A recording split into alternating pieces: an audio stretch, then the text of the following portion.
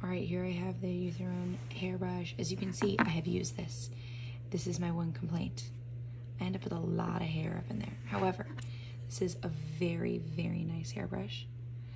The finish has rubbed off a little bit just because I'm using it on wet hair, and I think it's not necessarily meant to be used that way, but this hairbrush just gives me exactly what I need. It's big, the handle's easy to hold, no problems there. I have a lot of big curly hair, so it does get stuck in these bristles, but I've had a lot of hairbrushes that lose the tips, and this does not. So you can see the bristles here are just still perfectly intact. So other than losing some finish there, it's in great shape, and I've had it, like I said, for years.